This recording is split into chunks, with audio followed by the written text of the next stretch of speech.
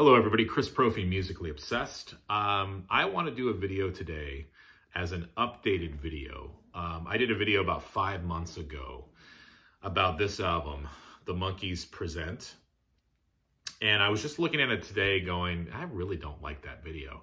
It was like 5 months ago, I was sitting on the couch. I don't know, I just didn't like how it turned out. And there was some misinformation on there as well. So I wanted to sort of update my video. And just basically say, I'm a huge Monkees fan. As you can see here, I've got my shirt on when I saw Mickey Dolenz and Mike Nesmith. I saw them in the down in New York City at the Beacon Theater last year. Just a phenomenal show. I never got a chance to see the Monkees live in any of their reunion shows. So I was so happy to see these two perform, and it was just awesome. I heard Michael Nesmith sang the song Joanne, and even though that wasn't a Monkees song, it was from his time with the First National Band. That was amazing to see. They did such deep cuts from some of the albums, like they did Auntie's Municipal Court off of Birds, the Bees, and the Monkees. Mickey Dolenz, a phenomenal performer. He just commands the stage. His vocals are still top notch. So I was so happy to see them perform. That was just a great experience. But what I wanted to talk about is this album, the Monkees Present. Now, this is one of my favorite Monkees albums, if not my favorite. It kind of goes between this and Head. This is a reissue on 180. This is put out by Friday Music. They do some great reissues. This is on colored vinyl. Very cool. This was the second album as a trio. So after Peter Tork left, they came out with an album called Instant Replay, which is another great album. And then this was the album that followed that. So they were still a trio. Obviously, Peter Tork is not presented in this picture. This was originally going to be a double album, and each member was going to have their own side dedicated to their own compositions and choices. And then I believe that the last side was going to be some live tracks. Well, that idea was eventually pared down to just a single album. And this is such an eclectic album, such a diverse album. It sounds so far away from early Monkees.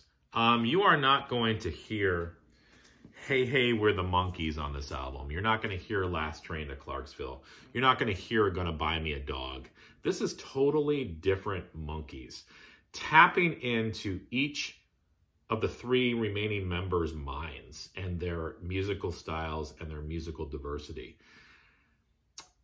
As far as albums go and Monkees fans go, I don't think that this album really rates too high on a lot of Monkees fans, top choices. But for me, I love it. It's one of those albums that every time I listen to it, I hear something a little bit different. And I like that about it. I also like that there's not a lot of hits on this album. So there's really, really some deep cuts on here that you have to, pay attention to and take time to listen to. The album opens up with the song Little Girl. Real short song. It's about 1 minute and 59 seconds long. Sung by Mickey Dolenz. And great guitar work on here. I believe that the guitarist playing on this song is the same guitarist who was playing in the single Valerie. So just a phenomenal arrangement of that song. Love it. Then you've got the song called Good Clean Fun. That's a Michael Nesmith song. Great country rocker. Funny little story about that song. I guess Nesmith's publisher basically said, hey, listen, Mike, you got to write songs and you got to have the title be actually part of the lyrics of the song so people can recognize, hey, the title of the song goes with the song. I actually hear those lyrics. Well, Michael Nesmith, being who he is and his humor, basically said, you know what? Screw you. I'm releasing a song called Good Clean Fun, and I'm not even going to say the words Good Clean Fun in it. It was a single off the album. I don't know if it did too well for them, but it's just a great song. Then you've got the song If I Knew, sung by Davy Jones. Sort of a cabaret type song. Davey's got a couple of those cabaret type numbers on here. Just a mellow, really cool song. I love Davey's voice. Then you've got the song Bye Bye Baby Bye Bye. That was sung by Mickey Dolenz. I love the rhythmic quality to that song. And that's produced and arranged by Shorty Rogers, who Mickey Dolenz sort of had this connection with during this time. Really cool song. It sounds nothing like early Monkees. Then you've got a song by Michael Nesmith called Never Tell a Woman Yes. It's got a great story. Listen to the lyrics of that song. It's just this story that starts from the beginning and it gets tied up in the end and just comes to this great conclusion. And just such a well-written song. Love it. Michael Nesmith does some great vocals on that song. And then the last track on side one, Looking for the Good Times, produced by Boyce and Hart. It's got Davy Jones on vocals. That does harken back to early Monkees. So very strong way to end side one. And then side two, you've got Ladies Aid Society. Very cool song. You've got some falsetto singing by the Monkees to sort of resemble older women as part of the Ladies Aid Society. It's got a Rolling Stones vibe to it, I get. I like this tune. Again, it sounds nothing like early Monkees stuff, but I really dig it. And then you've got the best song on the album that I feel, Listen to the Band, which was the hit off of this album. Love it, still love it, never tire of listening to that song. Michael Nesmith, he did a version when he did the First National Band as well, but I like this version, the Monkees version, the best. It's just an awesome song. It should have been a huge, huge hit. It was a hit for them, but it should have been bigger. It's an awesome song. Then you've got French Song, sung by Davy Jones. That's another one of those cabaret type numbers. Mommy and Daddy, similar to Bye Bye Baby Bye Bye, but with some controversial lyrics. You should listen to it. He tackles some pretty interesting topics in that song.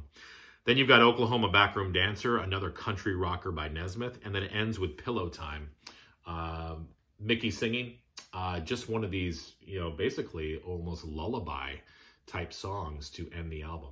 So a very diverse album, eclectic. It takes you into the minds of the Monkees. After this, Michael Nesmith would leave to form the First National Band, and the Monkees would release an album as a duo. It was just Mickey and Davy, and the album was called Changes. That's another good album, too. I like the song Oh My My, and I love Ticket on a Ferry Ride. That's another album that kind of gets slammed as well, but I dig it. But listen, if you are into 60s pop, if you are into the Monkees, if you are into country rock, if you are into eclectic music, check out the Monkees Present. Underrated, that I feel is underrated. Awesome album. I don't think it gets the love that it deserves. So definitely check this out. I'd love to know your thoughts. And like I said, I just wanted to do an update because I didn't like my first video that I did about this album. So yeah, I think I'm going to spin this today, actually. Enjoy the rest of your day and listen to the Monkees.